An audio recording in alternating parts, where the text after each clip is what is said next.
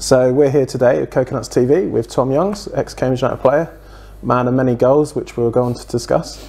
Let's start at the beginning, Tom, and talk about your career. Obviously, as a child, you've been playing for a couple of years and you were spotted by Cambridge United scout and persuaded to join the club's academy. Where was you playing your football? Was you playing local? Yeah, I played for Mildenhall, and luckily enough, our manager, he was always trying to get people, you know, picked up. So we went to a trial at Coldham's Common, and somebody liked what they saw, thankfully. Yeah, good. Yeah, thankfully. And I got, you know, I was on the books right through really from that age. And we talked about obviously you playing, having a strange birthday in terms of football player terms in August. Off camera just now. Yeah. Obviously that helped you in terms of your career, I suppose, because you got to play up a year, wasn't it? Yeah, well, because that meant that when it came to YTS, I was already moving on to my A levels, and everyone else who I played with was still, you know, in their GCSE year.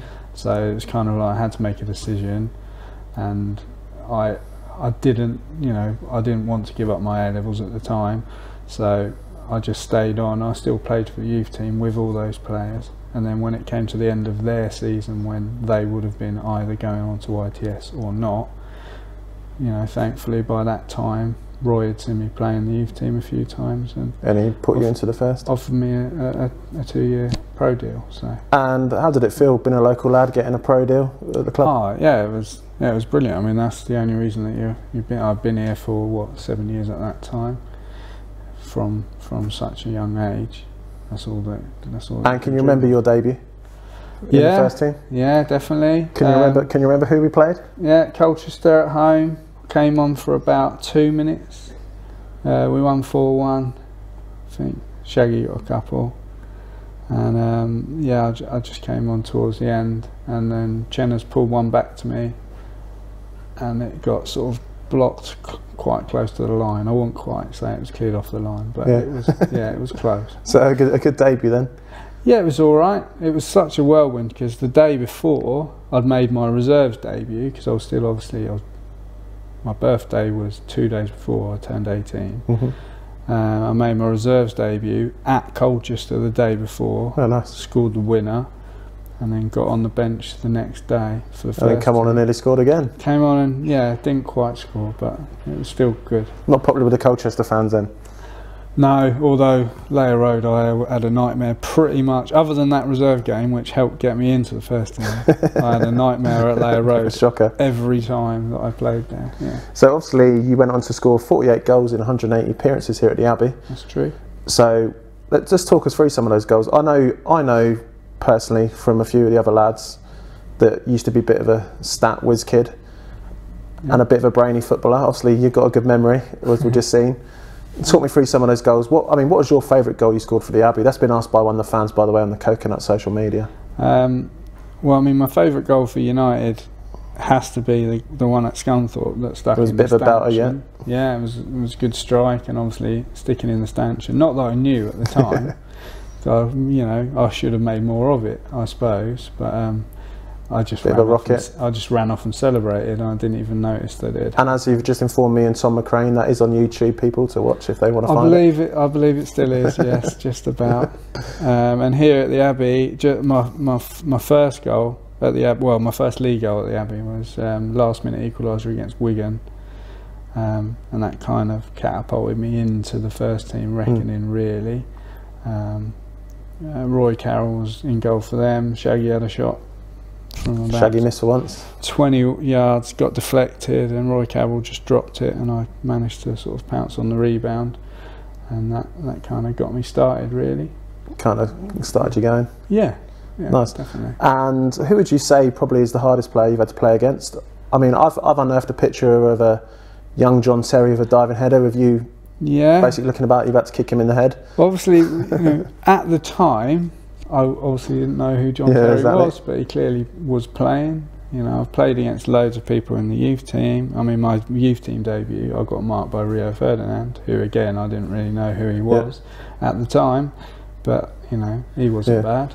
And Lampard scored both goals Yeah, I mean, that must have been hard for you, being a little fella against Rio. I mean, I was even smaller than that. I mean, I was 15, 16. I was tiny, and he was a giant. So did Rio keep you in his pocket, do you think? Probably, although we did okay. Trev scored, and then Lampard scored a sort of last-minute winner for them. But yeah, I did okay. But I don't think I sort of tested him too much. And throughout your time playing at the Abbey, who would be the best player you've played alongside? Obviously, you've been in some great strike partnerships along Big Dave, Trev that we just named, and a few others, Shaggy, to name a few. Who would be the best player you've played alongside here at the Abbey, and why? It's different. I mean, I'd probably say Kits. Yeah. Just purely because of how two-footed he was. He had such talent, and he came from obviously nowhere. I mean, Shelf stacking, wasn't he, at Sainsbury's when Becky found him from somewhere at Arlesey, and I just was blown away by it. Like the first time I saw and trained with him, I was just blown away by how two-footed he was, and you know, he had great awareness, and yeah, I mean, he was really good, and obviously he went and then played in the Premier League. What's it like as another striker playing alongside someone like Dave Kitson, someone like you say that's quick, he's agile, he's two-footed on the ball? I mean, obviously that helped you in terms of your career, because obviously, let's be honest, you outscored Big Dave that season, didn't you, as well? 11 goals. Just about, yeah. No, I used to enjoy playing with Kits. I mean, it's kind of, I probably played sometimes up front with him, and then sometimes wide. So, I mean, I enjoyed playing with him wherever I played with, because obviously if I was playing up front with him, I could just sort of be closer to him and, you know, get on flick-ons and link up with him more. But then if I was playing wide, he's always someone that you could lend the ball to and then move off, because you know he's going to lay it back off to you, more or less. It's probably a bit like when I broke into the team originally. Trev obviously was playing up front, and you just could bank on him, you know, being strong against defenders, getting hold of the ball, and so you could sort of time runs off him. It's quite interesting how you mentioned as well, Dave, Trev, both big physical present strikers against you yourself, young little fella. Obviously it brings different attributes to the game, doesn't it? So obviously then partnerships work quite well. I would probably add another one in, because Zemo, he wasn't here for very long, obviously, which was a shame, because like that half a season I had with Zemo, I was mainly playing on the left or the right, and he was just so good at getting hold of the ball and bringing it into play. Yeah, exactly. I mean, he wasn't a prolific goal scorer. I don't think he ever would be, but he was fantastic target man for us to base our play around. And it was a shame that obviously, you know, he left so soon, and then he obviously had really bad injuries in his career that really affected him, which was a shame. And where would you prefer to play? Obviously, you're talking about you played striker, you play wide. I mean, I remember as a kid seeing you playing on wide. I used to think, oh, he's good on the wing, wouldn't mind being like him. But where would you prefer to play? Would you prefer to play in the hole, say behind a big physical striker, or would you like to play out in the wing? Yeah, probably, I suppose they call it a number 10 these days, don't they? So probably, I mean, when I first broke in, I liked to play in behind two, because we had, you know, normally played with two strikers, and I played in behind them. Or later on, I'd just play as a sort of deeper centre forward next to one, whether it's Kits or whoever. But that was probably my best position. I probably should have been more comfortable playing wide, because I didn't.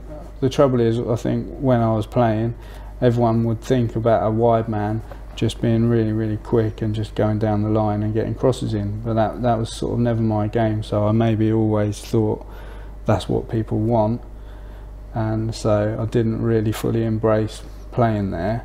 I don't think as much as I probably should have done, because I could have played there and still then gone and affected the game, just in a slightly different way. Almost like an inside forward sort of position. Yeah, kind of thing. Yeah, exactly. Cutting in with a bit of pace, something that the bigger boys obviously didn't have. Yeah, well, I obviously I didn't have that much pace either, thankfully. But there you go. You know, I enjoyed playing no matter where, to be honest. Obviously you was part of the 1998 kind of promotion team here under Roy. What was that like? Talk me through that season and some of the stories from that season that you can remember.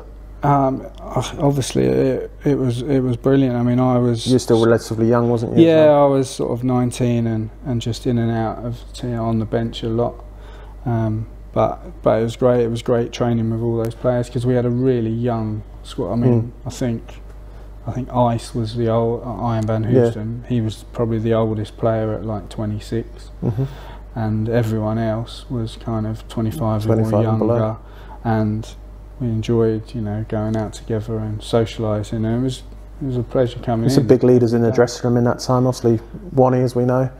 Yeah. What was it like? Was in the dressing room? I mean, what was the team spirit like? Do you think the team spirit is key to a promotion season? It certainly helped us that season. But like I said, we were all sort of like-minded, young, hungry, wanted to achieve things, and it, you know, it worked really well. And we had a great dressing room, definitely. Yeah, and obviously we had the older heads. We had like Precy and Shaggy in there as well. But then we had sort of our mainstays like, you know, Wani and Ice in goal. And obviously we've talked to Roy before at Coconuts TV. What was Roy like to play under? How was he sort of management of the team? How did you enjoy that as a youngster as well? Yeah, I mean he spoilt me really, because it was just like, as someone who signed me at sort of 17, just turning 18, you couldn't really want for a better manager. And you know, he just let us, you know, he let us express ourselves, let us go and play, and he obviously could pick a player, so he could put a team together.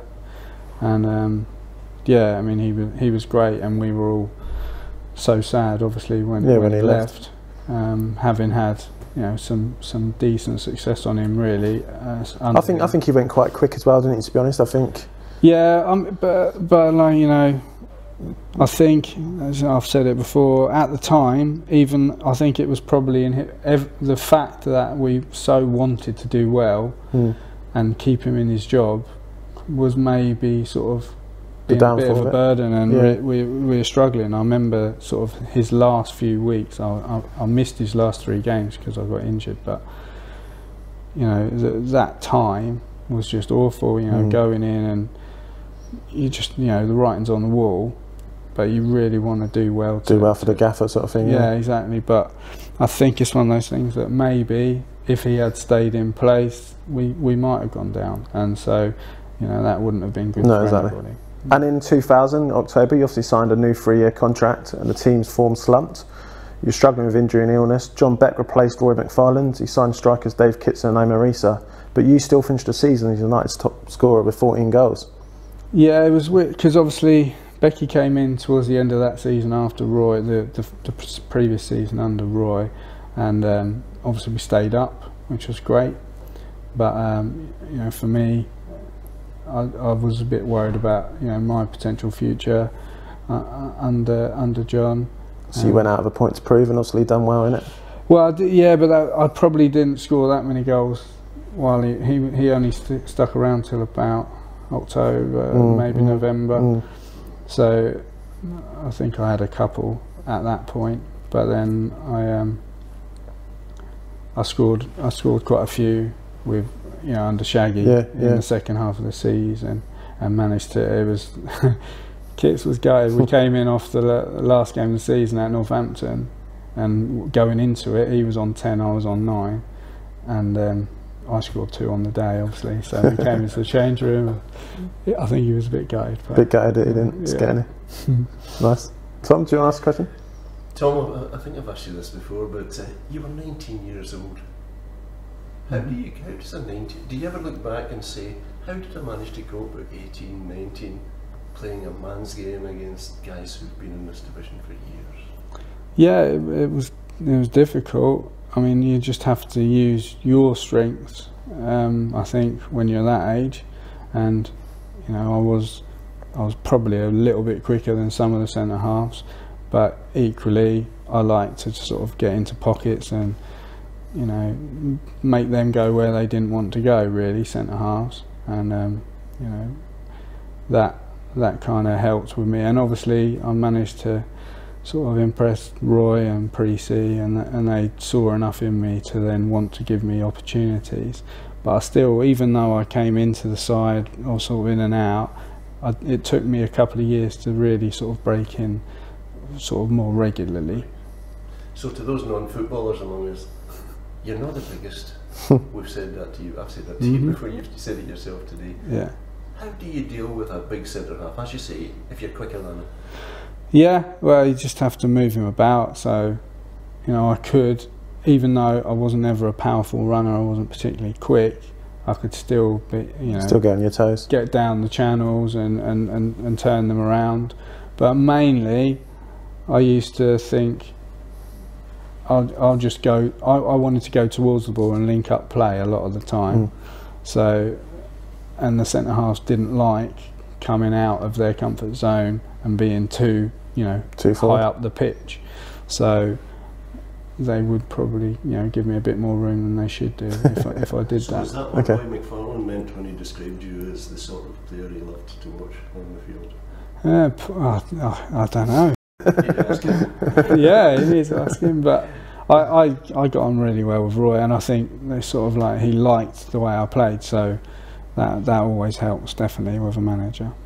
Going back on to further on into the career, obviously at Cambridge United, 2001-2002 season, we saw another change in management. We saw Shaggy and Dale Brooks appointed. Obviously you played in a 4-3-3 sort of formation that was favoured, alongside Big Dave, as we've already mentioned, and another big striker in Armand Oné. How did you find that? Obviously results weren't great that season.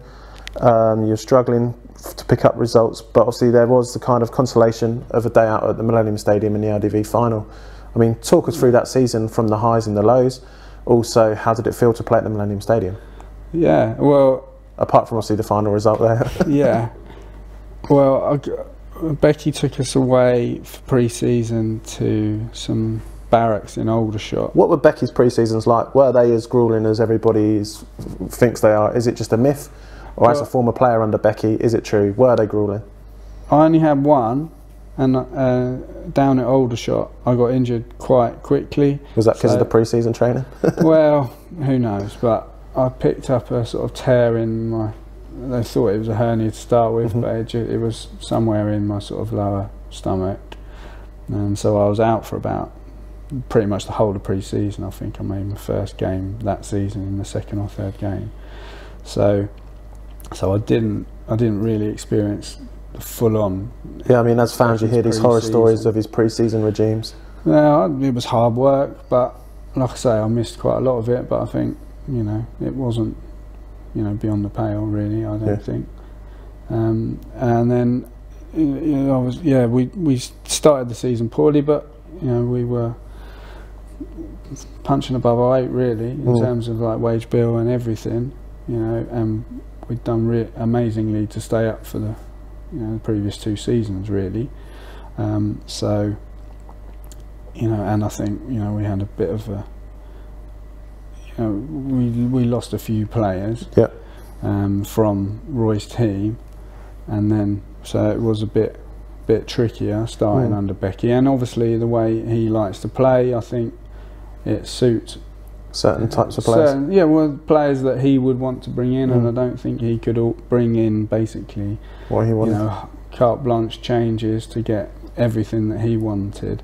So I think we kind of ended up with a little bit like a manager that didn't have the tools at his disposal to play the way he wanted to, and for some of us players it probably didn't particularly work that well either, because it wasn't how we wanted to play or particularly suited us. So it kind of, I don't know, it kind of didn't work on either level really. But then, like I say, it sort of fizzled out about November, by which time we were comfortably bottom of the table.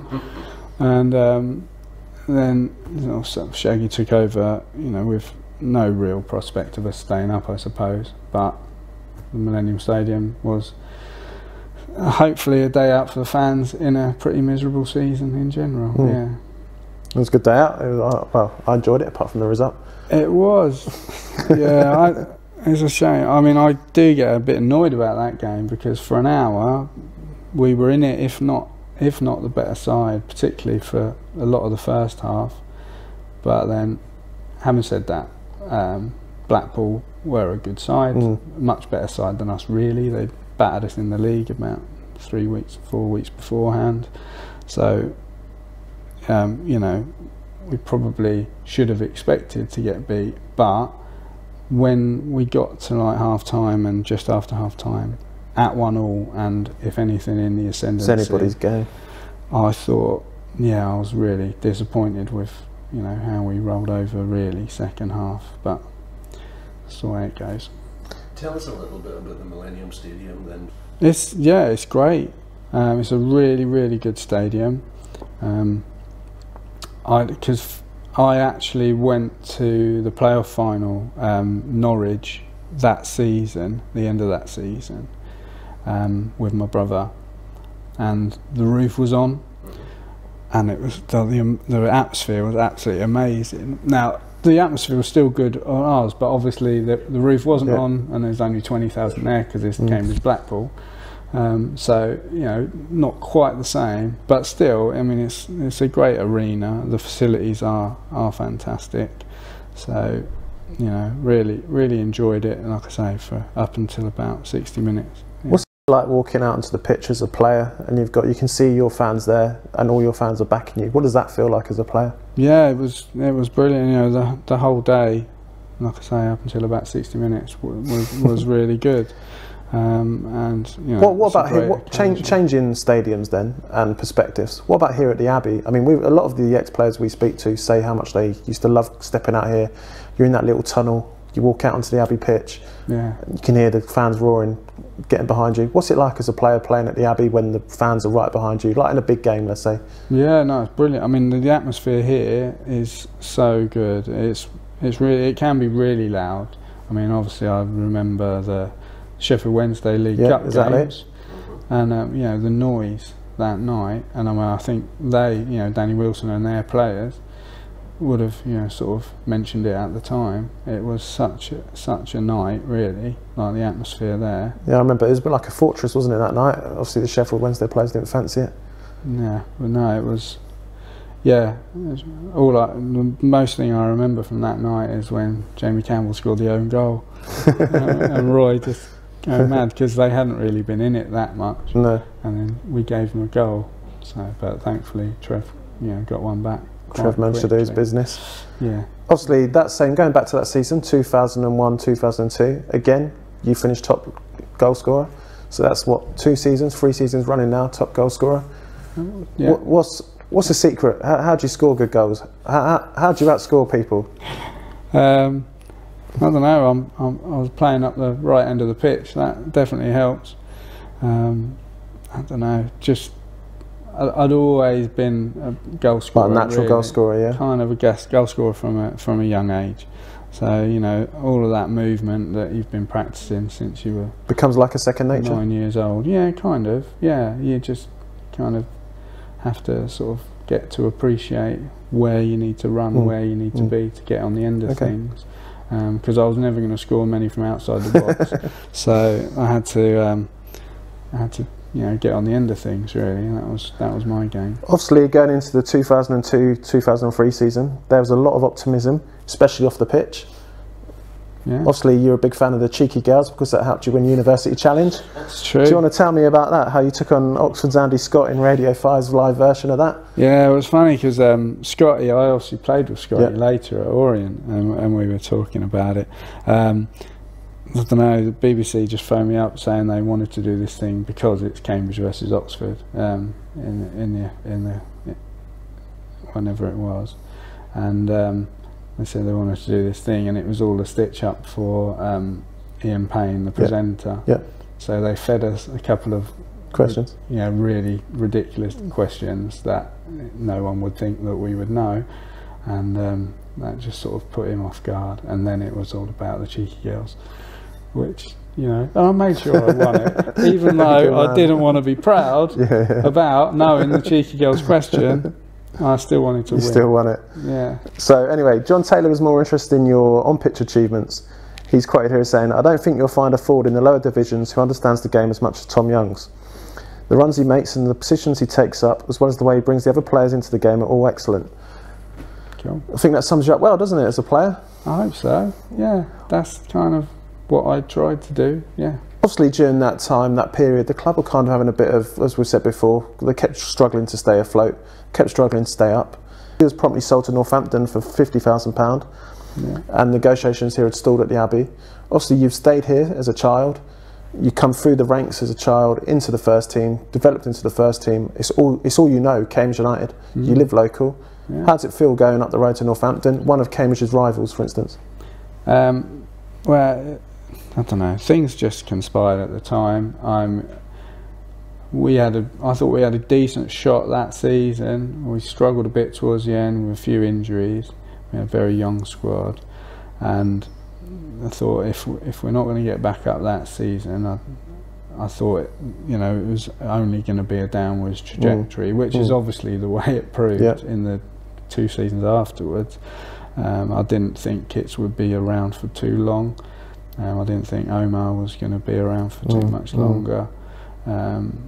So yeah, I thought possibly if the squad is starting to dismantle, might be time to move on. I think, yeah, and obviously people were coming in for me, so and Northampton were the ones that had enough money to do it at the time, and could pay the fee. And when I spoke to them, they had sort of quite a good vision of the future. Unfortunately, it's not really panned out for them really.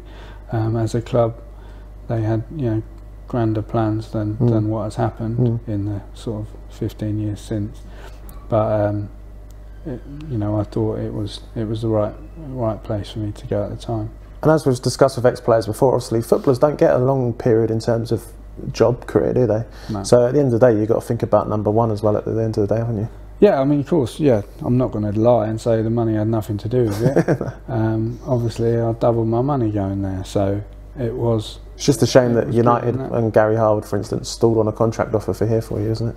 Well, they came up with something. I got annoyed on a matter of principle when we had our negotiations, and then I just felt that if they were going to, I thought they weren't playing ball, so to speak. Exactly. So I thought, well, there's other opportunities. Definitely. And obviously you didn't have to travel. Well, you obviously travelled up to Northampton, but you didn't have to relocate, which is always handy.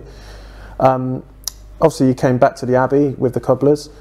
How did that feel coming back here then as a former player, coming and playing back here at the Abbey? Well, I mean, what was the difference? How did it feel playing on the pitch?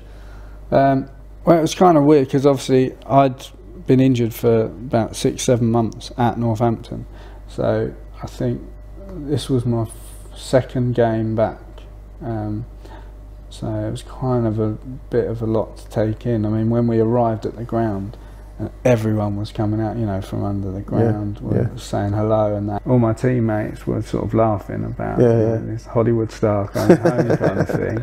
But it was kind of wrapped up in all of it. Was me trying to establish myself at a new club. This was like my second game back in a long time. Cambridge were obviously really struggling to avoid relegation to what was the conference now. And I don't think I particularly handled the day that well, like all the emotions.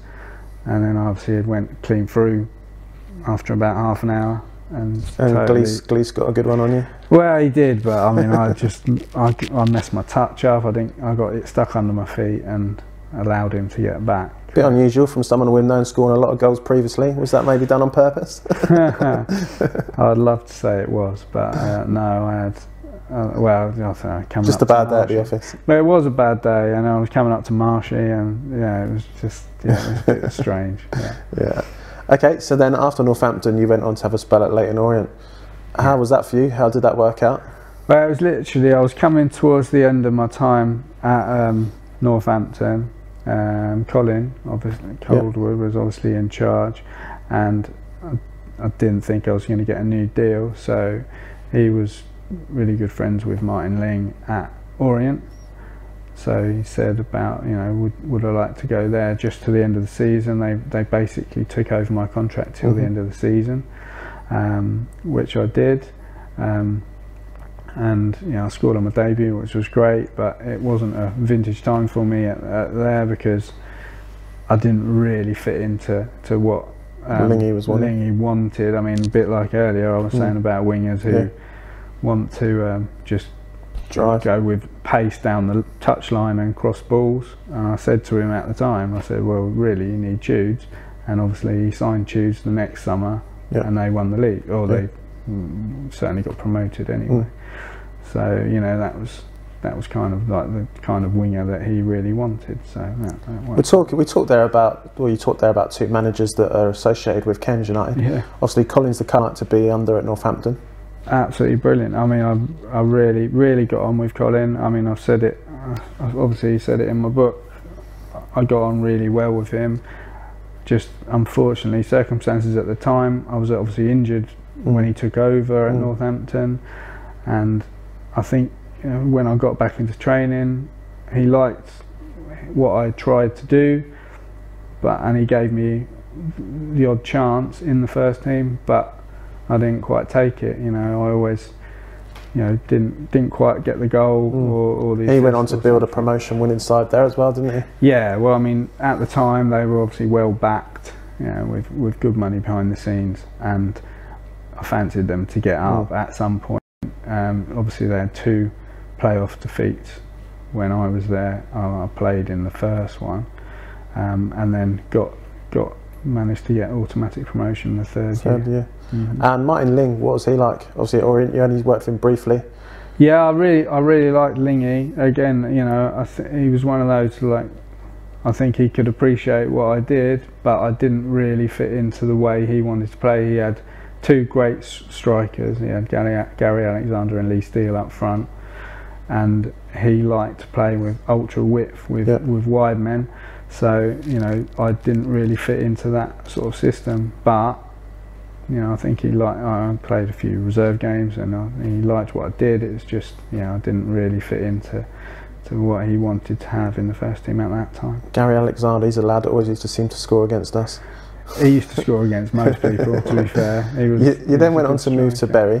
Yeah. Obviously, you went and studied sports journalism. Talk me about that. That was like a PFA. It was the PFA's baby, and I was on the first intake of that.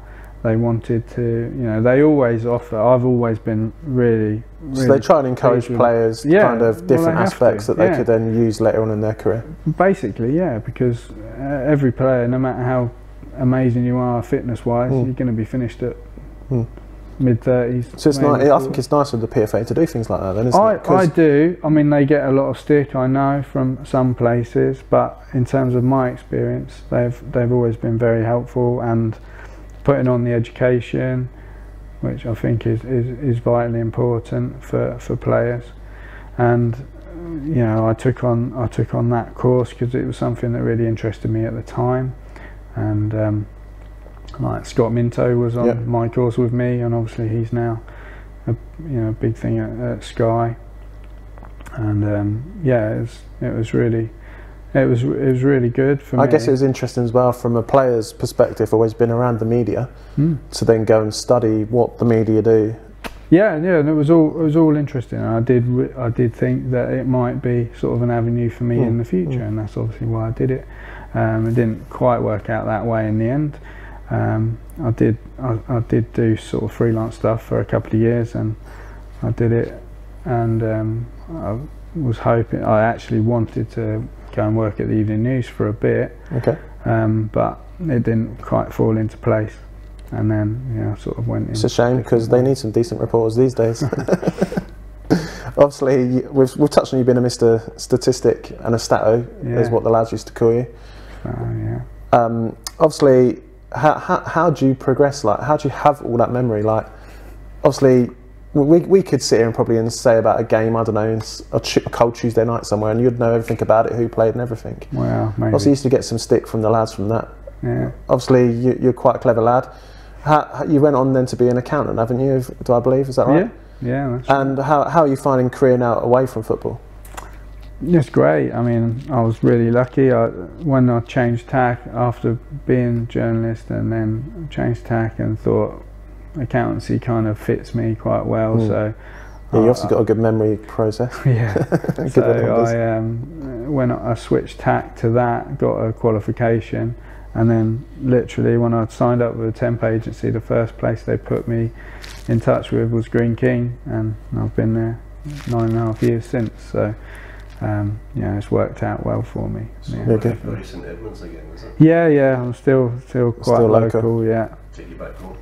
Yeah. Yeah, it's good. Fantastic. Yeah, okay. So, as we've said, what's your situation just now? How are you? I mean, we know you've not been 100% over the past, having read your book. Yeah, yeah. No, my MS is a bit of a problem at the moment. It's obviously you can see with my 2 sticks. I struggle with mobility at the moment, so you know it's kind of like trying to. What I would like when I speak to my consultants is, you know, I can deal with most of it, and I can even deal with the lack of mobility. But if I could just say, well, from now on, that's it. That would be really handy. So even if I was in a wheelchair, and I could say, right, I'm in a wheelchair, but that's it, nothing else is going to happen, that would be handy. But obviously it's still not knowing, I guess. Yeah, that's the thing. So yeah, you can't really draw a line under it like that. But yeah. Thanks for that. But you got 2 young daughters as well. Yes. What age are they? Hannah is 10 and Orla is 6. Do they keep you on your toes? They do. Yeah, yeah, definitely. You've got some all to come to. Yeah. Brilliant. Yeah. Yeah, I think that was good. I think that's. Is there anything else you can think of? Yeah, Tom. Cool. You very much are, as Ben said, you were known as the, excuse the term, nerd in the dressing room. You know? Yeah, that's fair enough. I've heard you say before that the banter in dressing rooms is a whole different level. It can be actually quite almost intimidating. in some ways. Yeah, yeah, I would call it childish. It's one of the best fun bits of the game.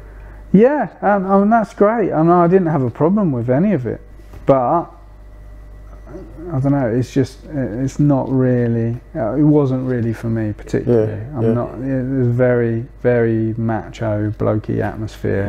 I could quite imagine.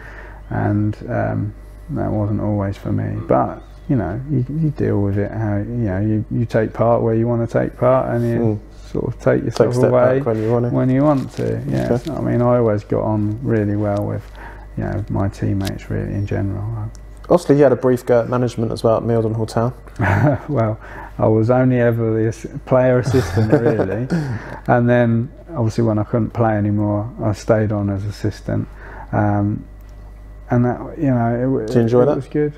Yeah, I did enjoy it. Yeah, it was only really when the MS really kicked in. It was kind of towards the end of one season. I thought, you got to take a back. Yeah, I really need to take a break from it. But I did like it, and obviously I started at Mildenhall. Yeah, so it was a nice kind of full circle. It was, and I did enjoy it. Yeah.